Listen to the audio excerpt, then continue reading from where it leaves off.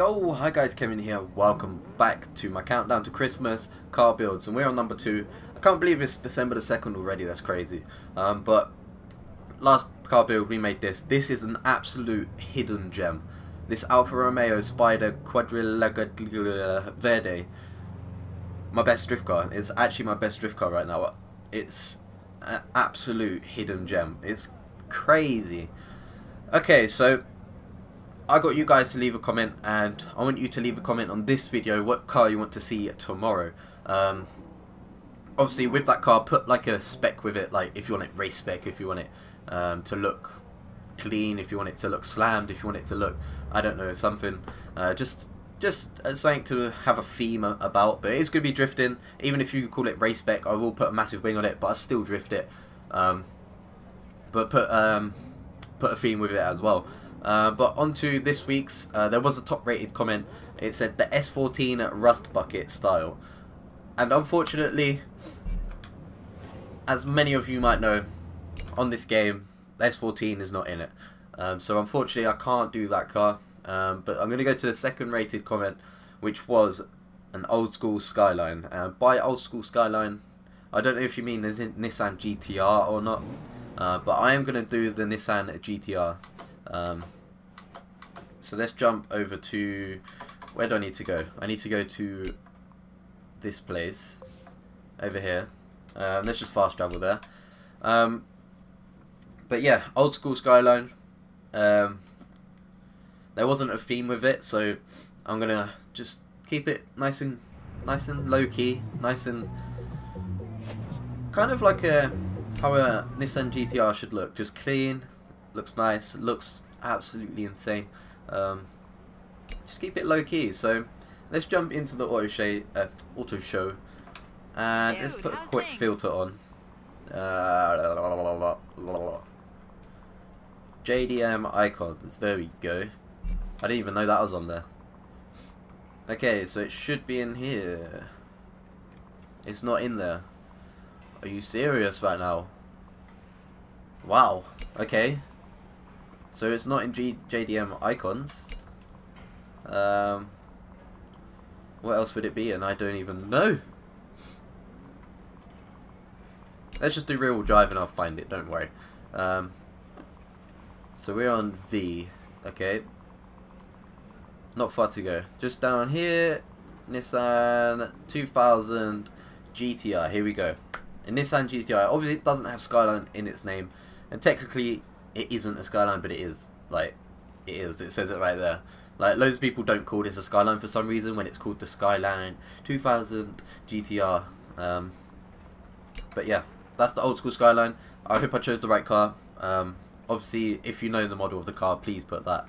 It will help. Okay, sorry, I just checked the comment because I thought there was a theme, but it wasn't in my mind. Basically, they put to keep it old school JDM style, so we could do that. We could do that. I'm tempted to stick with the stock rims. Do you want to save the game? Alright, thank you. Stock rims, I really like them. I don't know why. They just hit the spot with me. Especially on this car. But yeah, let's jump into the garage. Hey, so they want an old school JDM look. So if we stick stock wheels, I think that will work. Okay, let's go. Engine swap. Do we want an engine swap? There is the RB there. If we chuck the RB in, we know we are going to be good at drifting. But seeing as it's an old school JDM build, I think we should stick with the stock engine. Let's go for it. Well, I don't know why I tried to install it when it was already on there, but yeah. Drivetrain, we don't need to swap that. It's already rear-wheel drive. Aspiration, should we turbocharge it? What's the power? 2000 horsepower. Okay. No, let's not do it. This car is very light. 1,100 kilograms. With all the upgrades, it should push under 1,000 kilograms, so it should be absolutely fine.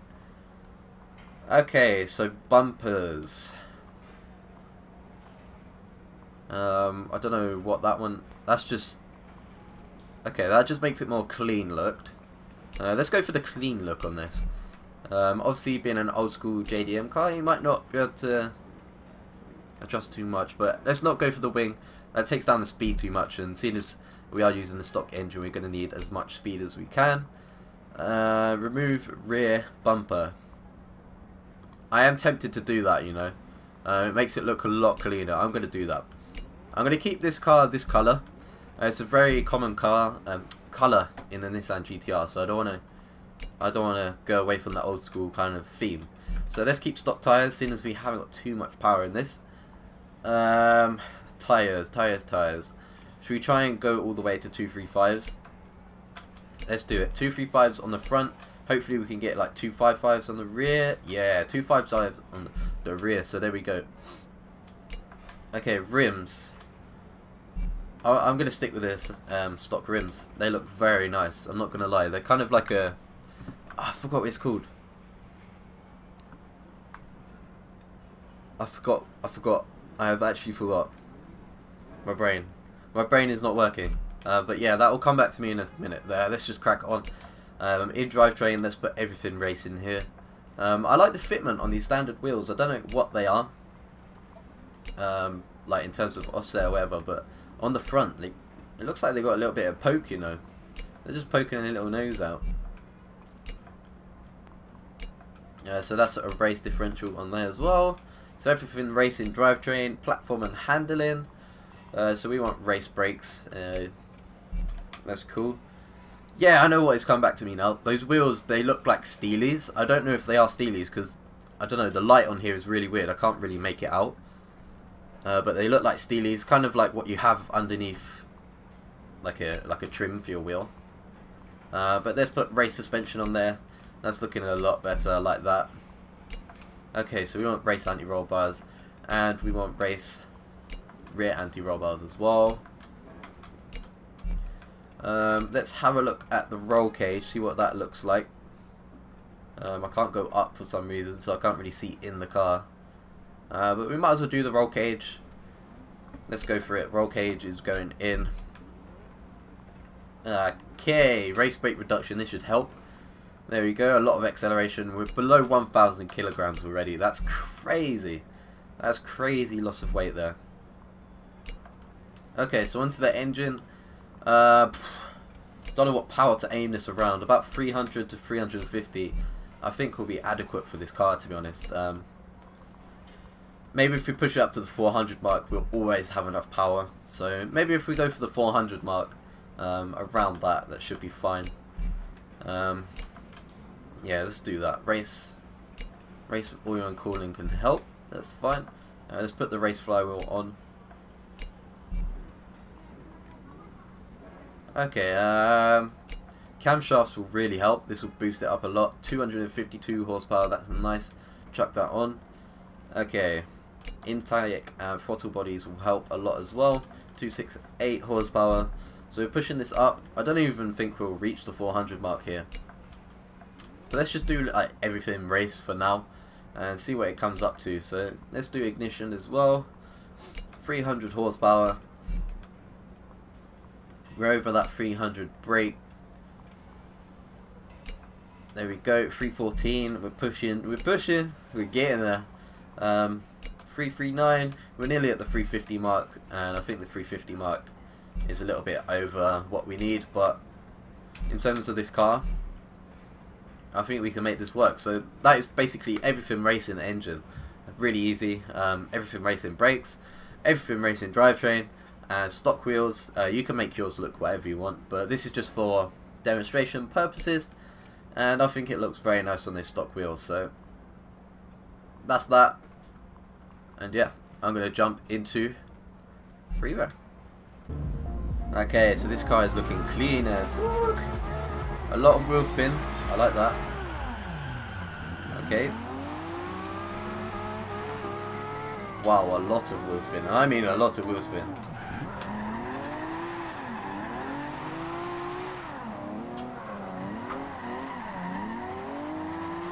Okay, it's drifting quite nice.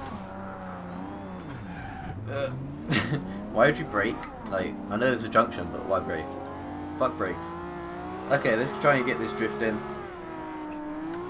Feels quite nice as stock. Obviously it doesn't feel absolutely perfect. It's bogging down in gear 3 a tiny bit. We don't want that.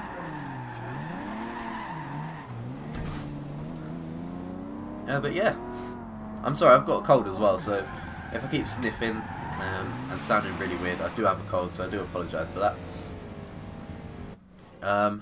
Okay, so let's go into the mighty tuned car, and I think the gearing feels fine. I'm going to take the PSI down in the front, get a little bit more feeling in my wheel. Gearing seems fine, so I'm going to leave that. Alignment, okay, let's take the camber up in the front. Let's take the camber up in the rear, try and get those wheels spinning a little bit more. Let's leave toe for now. 5.5 caster on the front, anti-roll bars. Make it a little bit stiffer in the rear. Okay, springs. I like my cars quite stiff, so I'm going to take this up. You can leave it how it is if you like your cars a little bit softer. But I like my cars quite stiff, so I'm going to take that up. Ride height all the way to the bottom. Okay. Damping. Let's take the front up a tiny bit. Let's leave... Don't want to mess around with this too much because obviously it's how this car was balanced. We don't want to ruin the balance too much. Okay, brakes, we'll leave that. Differential, we'll put this to 100. And de-acceleration we'll put to 100 as well. Okay, there we go. So that's that. Hopefully we'll be able to hit this section now. Pretty nice, but yeah, we don't know how this is going to go.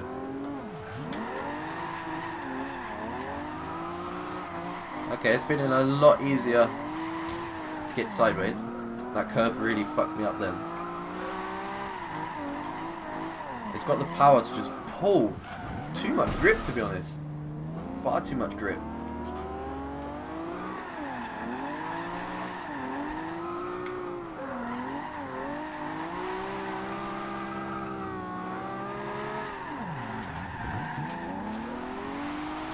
Okay, it's feeling quite nice, feeling a little bit loose on the front, so maybe we could take those tyre pressures down a little bit more. Maybe the camber's a bit too high. Struggling. It's bogged down in gear 3, I don't like that. So maybe a little bit more camber on the rear, a little bit more tyre pressure. Let's try and get this going again. Okay, it's raining, so maybe this isn't the most best situation right now. Because obviously rain, it makes you slide a little bit easier. And maybe it's not direct representation of how this car should slide in the dry, so there's not enough feeling in my wheel. I need to get those tyre pressures down in the front, but also the rear feels a little bit too grippy, so maybe a little bit more camber in the rear. Okay, so let's try this. Let's go. Okay, so let's take down the tyre pressures in the front a tiny bit more. Let's leave the rear tyre pressures. Alignment in the rear can go. The camber can go more to negative though. We're going to take it more negative in the rear than the front.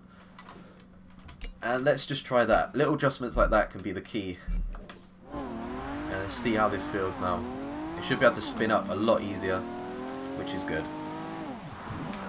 Okay, a lot more feeling in my wheel, I like that.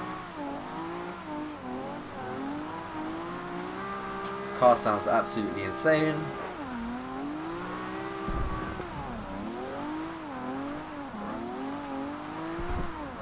Okay, so it's just floating sideways, absolutely spot on, but I don't know if that's because of the rain or something like that, but obviously drifting in the rain, you need a lot of throttle control, so maybe the power's just about right in this car. Not too much for when it rains and you can't keep control of it. Really liking this though, really liking this car. Now I've got control of it and I know how to drift it, because obviously it's a little bit of a shorter wheelbase than all my other cars. Maybe the Alfa Romeo in the last episode was a little bit along the lines of this, but the wheelbase is, I think it's going to be shorter than the Alfa Romeo, but it still feels very nice to just floating sideways. You can chuck it into corners, hold that angle, look at that, that's mad, and it's just got the power to pull out of it and just slam it into the next corner. No transition issues there.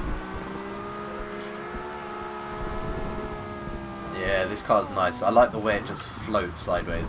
I know it's a weird kind of statement, but I like the way it just kind of, it's just like glides sideways. It's just like, yeah, I'm floating. But yeah, let's give it another run. See if we can find anything wrong with it. But I think it's feeling, you know, about fine. I don't see the point of changing the car when you have a good feeling with it and you're not struggling with it. I don't see the point of changing the car. So the amount of angle this is holding, it just feels so spot on. It feels so smooth. The engine feels silky. Oh wow, that was close. Transitions fine. There's no big transitions, kind of unexpected transitions or anything like that. There's a car in the way though. Dickhead. Alright, let's get going again. But yeah, this car's feeling silky smooth. I love it. And obviously being in Nissan GTR, you also get not many people using this online, to be honest, with drifting, like tandeming and stuff like that. So pull this out, a lot of people would be like, whoa, he's got a Nissan GTR, yo! But not like the proper Nissan GTR, but the 2000 GTR, that's what I mean.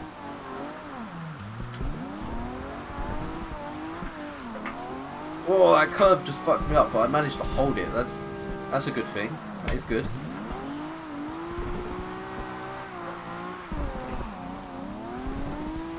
Okay, so yeah, this car's feeling absolutely nice. I think the tyre sizes are about right. The power's about right for the weight. So what I am going to do is just make one little adjustment from just drifting the car. Then I'm going to take down the camber in the front a tiny bit, just to get a little bit more stability in the front, because it feels a little bit, as you say, a little bit floaty, but it feels fine. But maybe it's just that little camber adjustment can make all the difference here. Let's just give it one more run in this section. This is a very nice section, by the way, so I'll bring this out in a drift spot video, hopefully, just for you guys, so you know exactly where it is on the map and where to run and etc. So even though you're seeing it right now, but it's a very nice section, quite smooth. There's some fast sections like this bit, but then it goes into tighter sections. So it's a very nice all-round section. But this car is feeling absolutely spot on. Hope you guys check out this car, to be honest. I will put it up on the storefront at the end of this episode, so that's wicked. Yeah, one more thing, just leave a comment with what car you want to see next episode. Oh shit. With what you want to see next episode. Vote up a comment if you like the look of the car that someone's commented. And yeah, the most rated comment will be the car used tomorrow. So I'm being a bit of a derp right now. Take no notice of this. But yeah, this car's feeling smooth, silky. That's a good word to call it, actually. The Silkmobile. Yeah, I like that. Do I have to name every single one of my cars? I hope not. But yeah, this is the Silkmobile. Hope you guys like it. I'm gonna upload this tune onto the storefront right now so you can see what it's called and shit like that. So yeah, leave a comment saying what you want to see next episode and what theme you want it to be based on. Obviously this was old school JDM, so it looks a little bit old school, which is sick. Let's drag this into here, drift, there we go. Let's upload this quickly just so you guys can download it if you don't want to copy the tune. But you can obviously copy the tune if you want to adjust it a little bit for your personal benefit. So I'm going to leave the description blank. But if you just go into the storefront, type in my gamertag kevintoll and it will be on there. So I hope you guys enjoyed this. If you did, give it a thumbs up. December the 3rd tomorrow. We're getting closer to Christmas. So yeah, hope you guys enjoyed this. See you guys next time.